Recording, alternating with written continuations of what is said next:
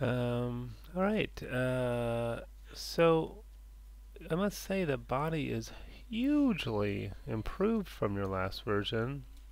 Really pleased to see that. Uh, really,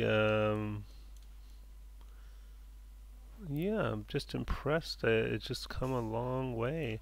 Just think maybe you need a couple more. I might sort of straighten out some of these loops. Just I'll use scale and straighten that out. Put another couple loops in here.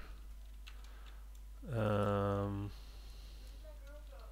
I'm using just Control Shift X, and you can, I don't know, slide this a little bit.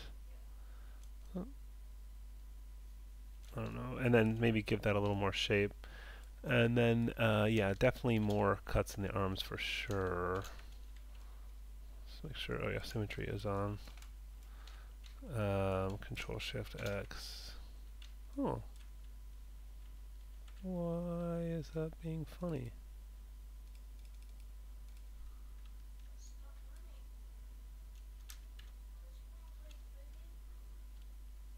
Maybe the symmetry is freaking it out?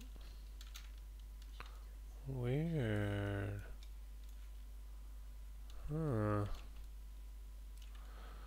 I don't know. I haven't seen that before. So, but I can use it this way too. I can just hold down Shift and slice through it that way. Probably, oops, I didn't mean to do that on an angle. Probably one on either side here. Whoops.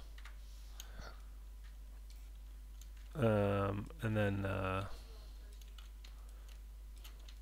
yeah, and then go in and kind of, I don't know where his elbow is supposed to be exactly.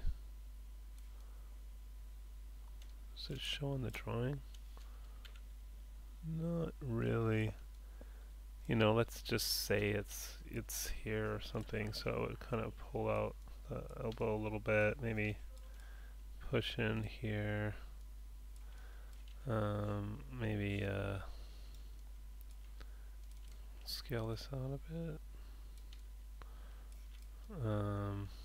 Anyway, can shape that a little bit more. But yeah, huge improvement in the body. Really good. Just it looks like there's no head, so you're definitely behind in the class. But now you have a model you could really work with. So good job on that. I can't really give you. You didn't do any UV map on this, did you? I'm just deleting history there. Panel, UV editor. No UVs yet. So I can't really give you UV credit for the UV assignment yet, but I mean, definitely you're on a path where you could have a really good model here. So cool.